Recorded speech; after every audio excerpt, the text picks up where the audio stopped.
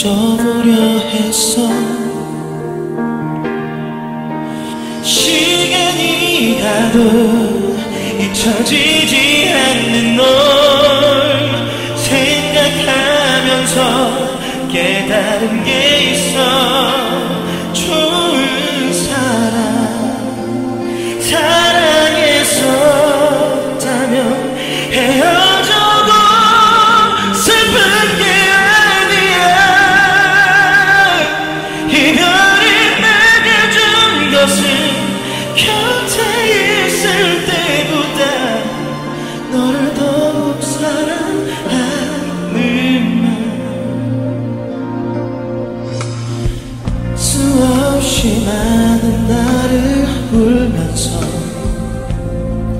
힘든 가슴을 보이지 않았던 널 끝내 날 나쁜 남자로 만들었던 널 어떻게든 미워하려 했어. 어떤 말로도 미워할 수 없는 널 생각하면서 깨달은 게 있어. 좋은 사랑 사랑했었다면